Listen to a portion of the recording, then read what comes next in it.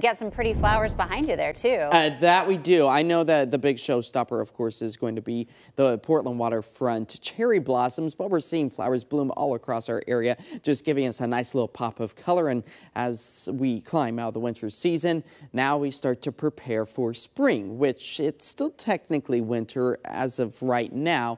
That's where we expect to see the direct sun rays move over the equator by the time we get to just at about 8:06 this evening, and then that's when we can finally celebrate the official start of the spring season. So we got to wait till later this evening, but overall today, the first day of astronomical spring, celebrating the first day of meteorological spring back on March 1st. But we are seeing those temperatures once again climb up into the spring territory. Near record-breaking conditions possible for Portland. Our forecasted high today, 75, the old record 73, last set back in 1960. Also expecting to see the 70s up and down the I-5 corridor, but slightly cooler out towards the coast as we keep just a bit of that fog and cloud layer, but no clouds to speak of as we take a live look out over the Vancouver waterfront thanks to the Hotel Indigo Kirkland Tower camera. 61 degrees, that's where we currently sit out at PDX, keeping that sunshine for the rest of this evening as we climb back up into the low to mid 70s. 48 degrees though, the cloud coverage out along the Oregon coast, and you can see it here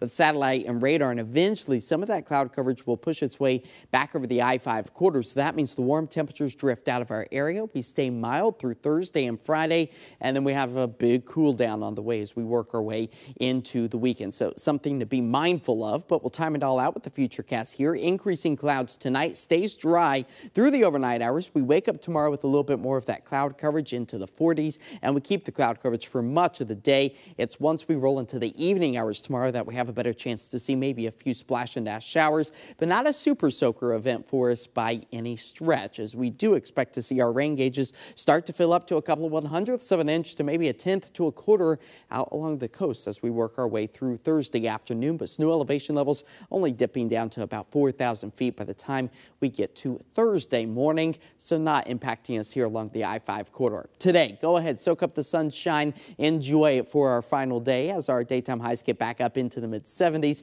Tonight, falling back into the upper 40s, the cloud coverage that will start to increase across the area, acting a bit like a blanket for us to keep those temperatures on the mild side, as our 7-day forecast does show the return of some wet weather late Wednesday into Thursday. That takes us into the weekend.